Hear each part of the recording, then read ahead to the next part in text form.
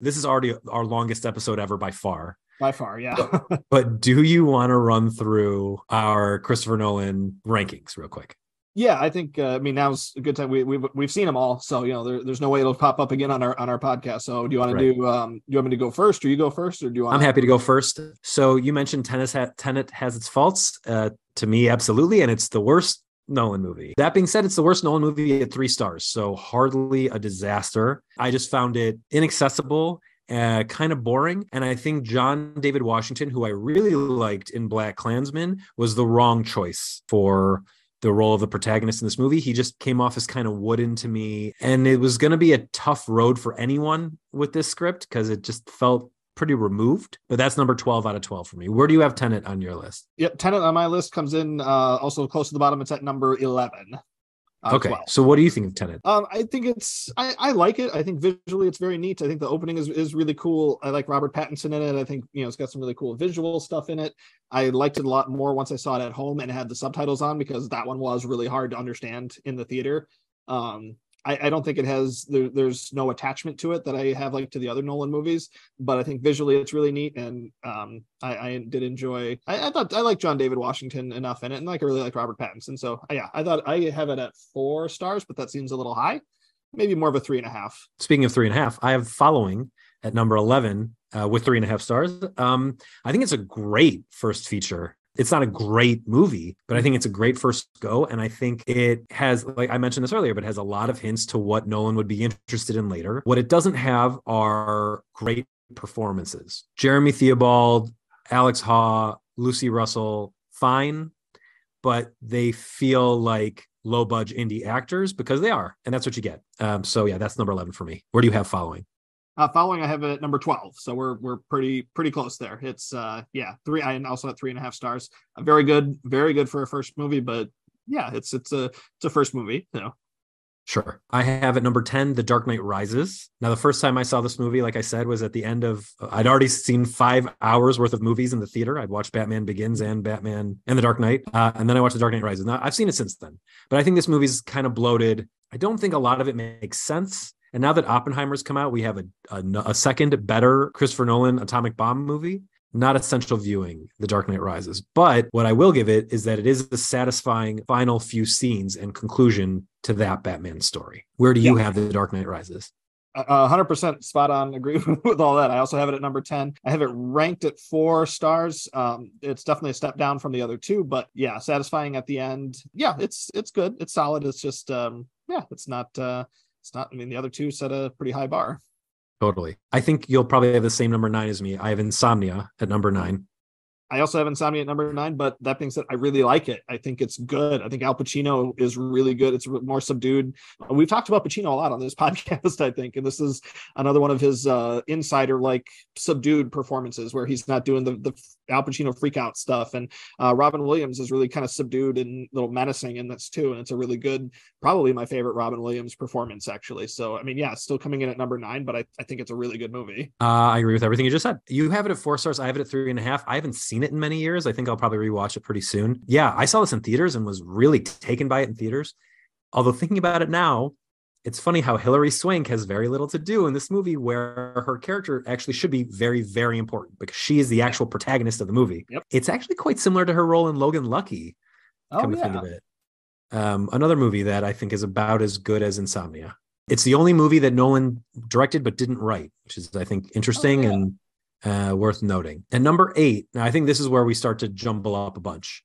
At number 8, I have Dunkirk. Yep. So I've only seen Dunkirk in the theater, and I didn't much like Tenet, although not to the same extent. I didn't feel an emotional attachment to pretty much any of the characters except for Barry Keoghan, and he doesn't have a ton of screen time. And that's because this is, I think maybe more than any other Nolan movie, this is really an ensemble movie. Yeah. And at times it felt like it was spread a little too thin. And at times I felt like the different timeline thing wasn't doing anything for the movie. In fact, I don't even know if I realized that there were different timelines until after the movie was over and I read about it. That being said, it's pretty compelling. Everyone puts in a great performance. Mm-hmm. Harry Styles, I think this might be his debut performance, and it's his best so far.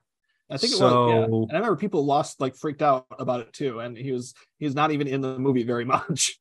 No, and it's honestly, it's only been downhill from there. So go back and enjoy Dunkirk because it's the best we're going to get from him. Probably, I don't think his turn as Thanos' brother in the MCU is going to top what he did in Dunkirk. Not so much. I have Dunkirk at 6, and so that's not too where. far. Yep, not too far, but that is where 6 is where the 5-star ratings start for me. 6-1 are all 5 stars for me. I gave Dunkirk 5 because I really liked it when I saw it in the theater, and then I've watched it a couple times at home since then. And I actually really like the divergent timelines, and again, I think the sound design is just incredible, and just some of the visuals of it and everything. Yeah, I think it's pretty great. I think it's a top tier war movie. Cool. I gave it 3.5, but I'm willing to watch it again. In fact, I'm going to be watching a lot of these again because Annie has not seen like any of these. Oh, nice. Except Memento, which she saw like 25 years ago. So we're going to be revisiting a lot of these because she was also blown away by Oppenheimer. Yeah, my wife and I just did the Nolan series last year, so we went through a similar thing, and it's a lot of fun. Cool. And number 7, I have Interstellar, which I like a lot. I gave it 4 stars. I really like it. I think some of the ending is just, it's like trying to be 2001, but not quite hitting it. Mm-hmm. But I love the way the sci-fi looks. The only movie that's doing what this movie does that I like the look of better, and I don't like the movie better, but I like the look of better, is Ad Astra, where it has just like really stripped down sci-fi visuals. But Interstellar is a much more engaging movie than Ad Astra, although they're both about weird dad and kid relationships and how that relationship spans the stars. Yeah, some of the conceits are dumb. On the other hand, this has Jessica Chastain, and I want her to be my other wife. So yeah, it also has Casey Affleck. Oh, there's that. It also has Timothée Chalamet as Casey Affleck. That's right. Yep. So there's that. I have Interstellar pretty close to that. I have it at number 8. That's 4.5 for me. I think it's really great. I really like McConaughey in it. Visually very cool. The planet, the different designs of the planets is really cool. The surprise Matt Damon performance, again, going back to Matt Damon, this is like the one movie or one of the few movies where he's just like a total dick and just like, but he's still being Matt Damon while still being Matt Damon. I don't know how he does it. He just does it, folks. But yeah, I think Interstellar is great. So it's my number 8. Yeah. At number 6, I have Inception. Also, love this movie. Not sure it makes sense. Not sure that any of it. Look, the A to B of the plot works, but I'm not sure that the whole bit about is he in a dream or isn't he makes a lick of sense. Although I was walking my dog this morning and I started thinking, well, maybe the ending's about how it doesn't matter whether you're in a dream or not if you get what you need in the dream. Like, what is reality even? So, but I'll be rewatching this because it's been a few years. And also, we have to just acknowledge that the visuals were groundbreaking and movies don't look this good anymore. Movies look like crap. Oppenheimer looked this good, but in general, effects movies don't look this good. Another issue I had of Mission Impossible 7, the train scene at the end of that movie looked poorly composited. Nothing looked poorly composited in Inception, in part because they did a lot of it for real. I have Inception at number 2. It's absolutely one of my favorite. It's like a top tier favorite movie for me. I saw it. I was actually working at a movie theater when it came out. And remember, we all stayed up till I think it was like midnight or 12:30 by the time we got the theater closed, and we all stayed up to watch it together. We even did a special screening. I saw it like a week after that. I've probably watched it 6 or 7 times, in the last 10 years or whatever since it's come out, and I love it. I love, like I said, the visuals of it. Movies still don't look that good. Performances are amazing. DiCaprio, Joseph Gordon-Levitt, Tom Hardy, Ken Watanabe, Cillian Murphy, who we've talked a lot about, Elliot Page, Marianne Cotillard, I think is really great in the movie because she's really not even playing a real person. So it's kind of it's really an interesting performance for someone who has trouble with female characters, like we've acknowledged. I think this is a really interesting character, and I think Marion Cotillard's really good in it. And I love it. I love the score. I love the songs they use for the kick. Just all that stuff. Does it make sense? Maybe not all the time, but and Michael Caine too as the dad. And when you said too, you just hit on like the ending. About is he in the dream? Is he not? The point is, and I think I read that Nolan has said this finally too. It's like, the point is that Cobb, DiCaprio, he doesn't care anymore. And that's the story arc. It's, everybody wants it to be like, well, is he or isn't he? Is it a dream or is it not? That's not the question. The question is, does this character care anymore? He does not. So right. I think it's great. I love it. I am willing to revisit, I have it at 4 stars. It's not like I dislike the movie at all. I just have some questions. I also think it's really worth noting, until the Venom movies came out, this was the only time it looked like Tom Hardy was having any fun in a movie. Yeah. I love Mad Max, but does he smile in any movie aside from this and Venom? I'm not sure. Not that I can think of. Okay, at number 5, I have, now this is where I flip the script for most folks, but I have The Dark Knight at number 5. And you'll notice I have not said Batman Begins yet. So I like The Dark Knight a lot. I think Heath Ledger's performance is unreal. I think Christian Bale is killing it as Batman. I think that Maggie Gyllenhaal is a better Rachel than Katie Holmes. I don't think the Aaron Eckhart stuff works in the third act. There's a scene where Joker is infiltrating an elite party and Batman just leaves and they don't resolve that. Yeah. That's just bad plotting. Mm-hmm. On the other hand, it is one of the better crime movies that have been made. Joker is a really menacing villain and a really compelling one. And the scene with the 2 boats is incredible. And the truck chase down the highway is incredible. Yeah. And everything Heath Ledger does is incredible. And Michael Caine begging Batman not to do the wrong thing, as always, is incredible. I mean, it's a great movie. I just think Batman Begins is better. When we're talking about that, yeah, Dark Knight I have is number 3, and I agree with everything you said about it. I love it. You know, Joker is an amazing villain. I mean, that's an all-timer right there. And I mean, what a loss. You know, that was the last thing. Well, other than part of Imaginarium of Dr. Parnassus, but let's pretend that movie doesn't exist. It's completely unfinished. I mean, it's not, you know, it's not what we would have gotten had we not lost him. So, so for all intents and purposes, yeah, this was kind of the last thing we got. And just what an amazing performance. I mean, it's just one that, it was one of those ones that, you know, as soon as you saw it, right immediately after you saw it, you're like, this is, you know, it's like, it's an all-timer. You knew it right away. And I think it's great. I love Christian Bale in it. I mean, everyone, like you said, Maggie Gyllenhaal is a better Rachel than Katie Holmes was. I like the Aaron Eckhart stuff a little bit more. I've always been probably a bigger Aaron Eckhart fan than most people. I've always kind of had, he's always kind of been my guy. So yeah. You're a big Thank You for Smoking fan? I love Thank You for Smoking. But the movie I really fell in love with him as an actor is this movie called In the Company of Men. It's a very early Neil LaBute movie, and he's shockingly evil in it. And it's a really great performance. So that's, you know, another podcast for another time. But yeah, Dark Knight is number 3 on my list. Great movie, great crime movie, great comic book movie, just a great movie, period. Christopher Nolan, also a huge fan of In the Company of Men, but just in his life. Yeah, clearly. Okay, so at number, what was that? That was number 5 for me. At number 4, I have Batman Begins. So everything up to now has been 3.5, 4. This is my first 4.5 star Nolan movie. This is a Christopher Nolan movie. It's much more than it's a Batman movie. It's a Nolan movie. It has asynchronous, multiple timelines going on. It has a great villain in Cillian Murphy and a great villain in my arch enemy, Liam Neeson. It's just a strong, I don't even want to say an origin story, because it's about this like trainer student relationship that they have the whole movie, only for him to be betrayed at the end. That was a relationship that I could really sink my teeth into. Now, don't get me wrong, Joker and the Batman works in The Dark Knight. It works super strongly. But I found Batman's upset at the people who trained him being the people who are trying to ruin his town and have been through this psychopath Scarecrow, played by Cillian Murphy the whole time. Just a really, really compelling twist. It also hammered home in a way that set up The Dark Knight really well. The Batman doesn't kill mythology. And it didn't have weird editing problems or a third act fall off. There's not a third act fall off or a third act. I don't know. I just find that the whole like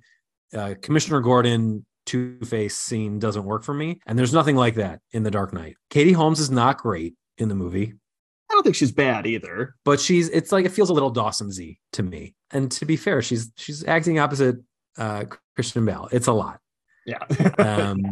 But this is also just a crazy great performance by Christian Bale, whereas The Dark Knight is much more of a Heath Ledger movie, and The Dark Knight Rises is a Tom Hardy movie, probably to its detriment because it's hard to understand what he's saying and his motivation doesn't really make sense. Mm-hmm. But you get Christian Bale as the focal point of your movie for over 2 hours. It's probably going to be great.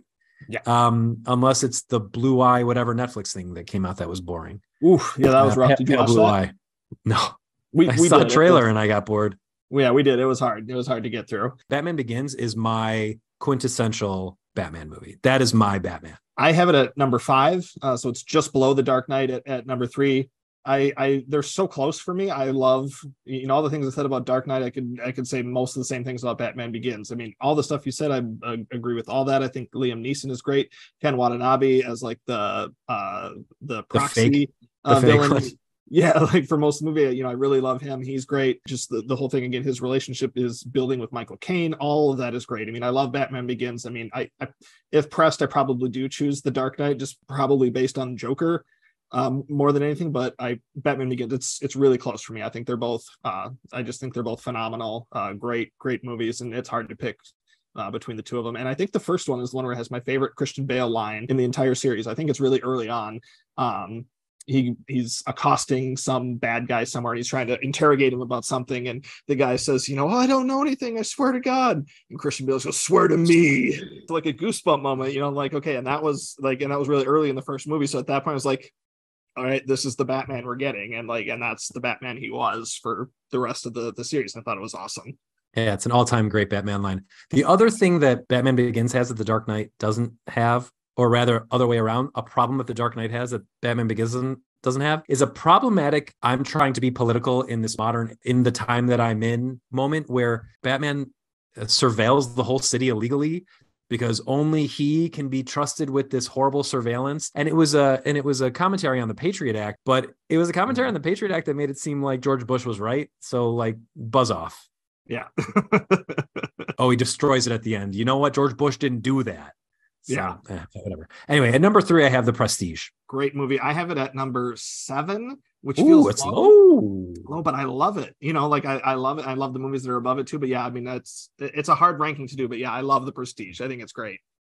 So I fell in love with Christopher Nolan in earnest after seeing The Prestige. I think maybe I did see the spoiler for The Prestige. I'm pretty sure I did see the twin twist coming, but the various turns that the movie takes to get there and after that, you can't guess. And if you can, it's still great because of the Hugh Jackman and Christian Bale performances are out of this world. Again, the women are sort of given short shrift. Scarlett Johansson doesn't have a ton to do. Rebecca Hall doesn't have a ton to do. She's amazing. She's so good, yeah. And she just doesn't, she's not given that much. But David Bowie tears it up for a minute. So good. Andy Serkis tears it up for a minute. Michael Caine, as always, the emotional center of a Christopher Nolan movie. I just love it. And it also, part of it is they came out the same time as The Illusionist, a really boring Edward Norton movie about a magician. Yep. It just mopped the floor with it. So, and I like that movie, The Illusionist, but I mean, in a head-to-head competition, there is none, I didn't care for that movie, even though I love Jessica Biel. I just didn't care for it much. I think that this whole thing, the trope, I've seen this in both crime movies and heist movies and con men movies. If your big twist is going to be that you're going to give a woman a drug, or a man a drug that's going to make it seem like their heart has stopped to trick someone, that's lazy. That's a lazy trick. I don't like that. It's like time travel or making a television character pregnant to amp up the tension. I just think that it's a lazy shortcut. Number 2, I have Memento. I have at number 4, but again, those top 4 for me are all so close. I love Memento. And obviously that was the one that came out right after Following. So Memento for a lot of us would have been the first Nolan movie that we ever saw, and it just blew me away right away. I mean, according to Letterboxd, it is the first Nolan movie that basically everyone ever saw. If you were born at that time, we were teenagers when that movie came out. Okay, so when you talk about our generation of young men, boys really at the time, what are the big staples of our adolescence and young adulthood?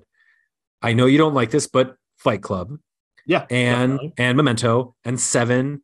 Those are the ones, right? Those are like the big high school, The Usual Suspects, maybe. Usual Suspects was a big one for me and my friends, yeah. Yeah.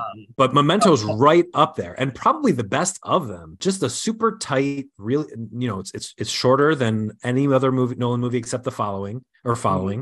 I mean, Following is barely an hour. The editing is perfect. You can play a game on the DVD version and get it in chronological order. Don't watch it that way. It's not interesting that way. Watch it the way that it was made. It also does the black and white versus color. We didn't say this, but Nolan has said that the black and white scenes in Oppenheimer are meant to be objective, while everything that's in color is open to interpretation, which I said that to Annie and she was like, yeah, duh, you didn't have to tell me that. It's like, okay, I guess it worked. She got the memo. Yeah, she got it. In Memento, it's the scenes in black and white are moving forward and the scenes in color are moving backward, and they meet in the middle, and it's beautiful. And until Oppenheimer came out, I was like, Nolan never tops Memento. But then Oppenheimer came out, and that's my number 1 movie, Oppenheimer. Yes, I also have Oppenheimer at number 1. I mean, it's the best of. It combines so many different things of the movies he's already made. Like, now that we've talked about them all, I mean, it's got the the kind of the black and white and color dichotomy that he did in Memento. It's kind of got that 3 different timeline editing thing that he had in, Dunkirk. It's got the visuals that he's known for in, Inception and Interstellar. Got these great visuals. It's got the big the gigantic musical scores that he's had before. It's kind of just this culmination of everything that he's done. I mean, what really he's done is he's combined like some of the good traits of like the great directors. Like you can see influence from like Kubrick and Terrence Malick and even like Steven Spielberg, like some of the way like he marries the big blockbuster and the artistic success arguably better than anyone